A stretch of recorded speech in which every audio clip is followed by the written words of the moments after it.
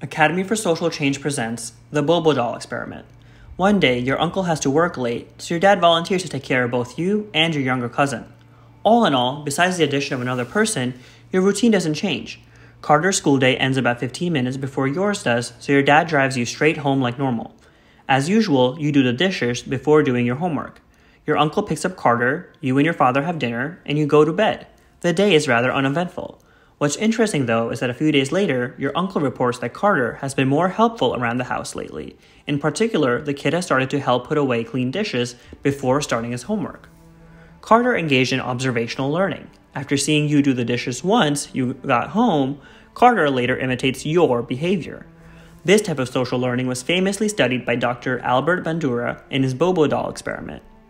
By having children observe an aggressive and non-aggressive model, he was able to prove that human behavior is largely based upon social imitation rather than genetic factors. The experiment was conducted between 1961 and 1963 at Stanford University. The participants were young children from the university's nursery school. They were separated into 3 main groups and sent individually into a playroom with an adult model. One group observed an adult model aggressively handling a Bobo doll. The second group was shown an adult model passively playing with other toys. The final group was the control group and thus had no model.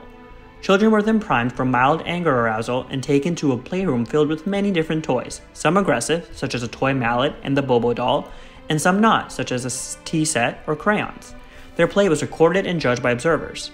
Researchers found that children who witnessed the aggressive model were more likely to handle the Bobo doll aggressively. The boys of the group had an average of 38.2 derivative physical aggressions, while the girls had an average of 12.7. Boys exhibited more aggression when they viewed a male aggressive model than a female aggressive model. Specifically, the number of aggressive behaviors displayed by boys averaged 104 male aggressive model compared to 48.4 aggressive female model. Similar findings were found for girls, albeit with less drastic results.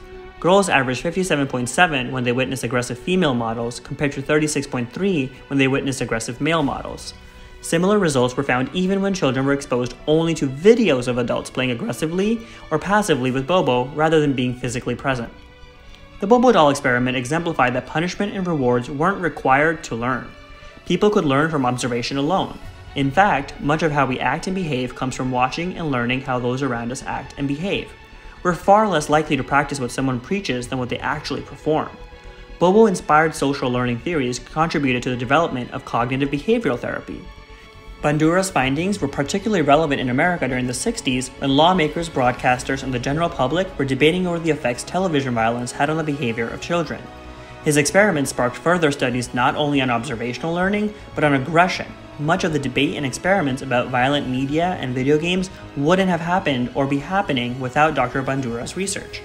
Of course, it's important to critically examine the experiment and possible limitations. The experiments never tested if the single exposure of aggression had long-term effects.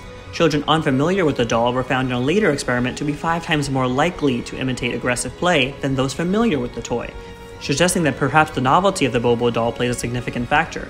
Critics have argued that the experiment is a poor measure for actual aggressive behavior since Bobo dolls are designed to be hit and pushed around. The clown's whole appeal is that he bounces back up after he's hit. Like all laboratory studies, it can be argued that the results don't necessarily translate to real-world environments. Despite the shortcomings of the experiment, the Bobo doll proved to be vital to the field of psychology. The Bobo Doll Experiment is one that keeps researchers coming back for more. Now it's your time to think further. How has observational learning impacted your life?